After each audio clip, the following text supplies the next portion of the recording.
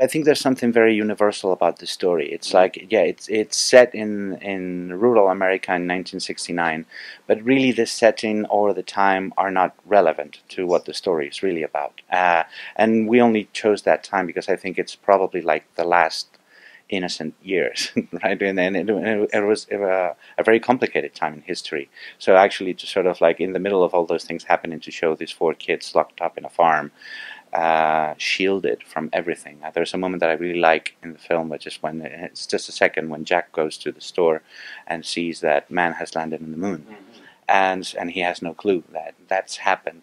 Not that or none of the tremendous political things that were going on. I think it's again, it's like the beauty of fairy tales is that they can take place anywhere, and there are some elements of the story that sort of like, it's almost like a grim fairy tale with the classic evil figure. It's like Hansel and Gretel and Billy and Jane. He's like the most wonderful actor.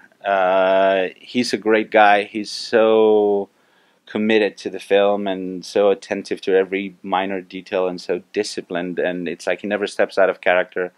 I remember once he sent me a video from his hotel room where he was doing this, he was practicing these moves, and the first thing I was yeah, there's no dancing or anything, but he was like, what if Jack walks like this at this moment?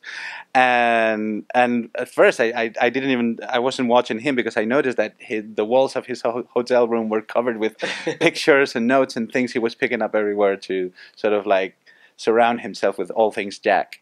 And so that it's great to work with someone like that, but on top of that, he just happens to be an awesome actor, and it's just all the richness and the layers that he gives Jack. There's his vulnerability and his fear, and how much he's able to love, and the physicality of him also. It's like he's completely aware of every muscle in his body. It was just a great pleasure to work with him.